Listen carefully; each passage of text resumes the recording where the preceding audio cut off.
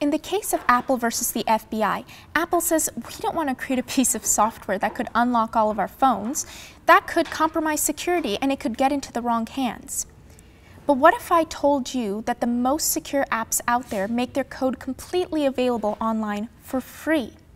Meet Frederick Jacobs, Apple's new intern hire for their Core OS security team. He's a critic of Apple's security, an expert in his field, and he thought he could do security better.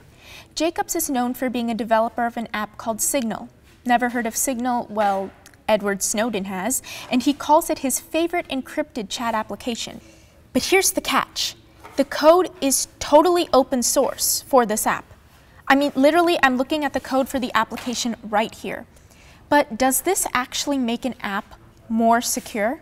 You ask a lot of security experts to look at the code and find bugs in there, right? If they can't find bugs, then hopefully it's secure. This checking process, this looking at the code process is much easier for the open source application because it's out there. If it's not popular, look, nobody's going to look at it, right? I mean, if it's like one random application, say that I wrote, which has like 2 users, nobody's going to look at it. But if it's really popular, chances are that a lot of security experts will look at it in their free time. So it's like Facebook. It gets its value from the number of people using it and looking at it.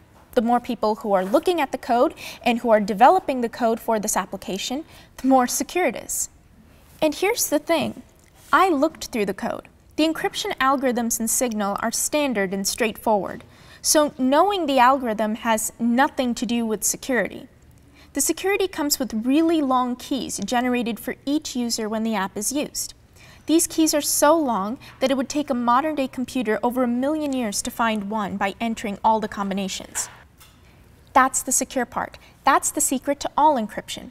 It takes so long to figure out a password that your data is as good as safe, because who wants your password in 1 million years? But getting back to Apple, is it feasible for Apple, a company which literally sells code, to make its security code open source?